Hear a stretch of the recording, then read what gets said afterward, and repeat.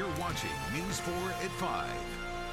The top player in America's fastest growing sport, Amy Cho, introduces us to the Montgomery County man who's taking pickleball by storm around the world. Have you heard of the sport pickleball? The sport has been gaining in popularity in recent years, and the #1 ranked player in the world happens to live right here in Montgomery County, Maryland. Ben Johnson, just 23 years old. He already has won more than $146,000 in prize money. He also has 50 Pro Pickleball Association titles.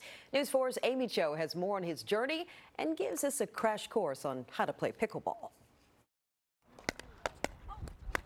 At first glance, it looks like Ben Johns is playing tennis and also maybe ping pong with a bit of badminton. So what exactly is the sport of pickleball? It's kind of what I'd call an unsolved sport. Everyone's kind of still figuring out what is the best way to play. It's safe to say he has a pretty good grasp on the game. At 23 years old, he's the #1 ranked player in the world by the Pro Pickleball Association. There's definitely a lot of strategic elements and placing the ball where you want it at the right time, shot selection, all that.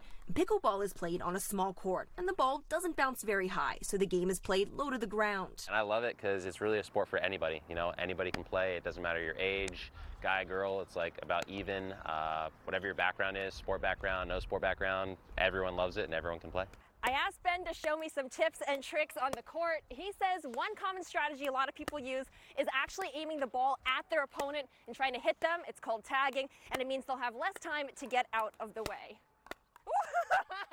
When Ben's not volleying pickleballs, he studies material science at the University of Maryland. He used his skills to partner with a manufacturing company and design his very own paddle. The hardest part was definitely just the juggling the school and the pickleball. You know, both are super enjoyable individually, but when you combine them, you're almost always stressed out about, I got to get this assignment done or I got a tournament coming up and I haven't practiced. So the hardest part is just time management. After he graduates, he plans to continue his pro pickleball career and keep serving up success.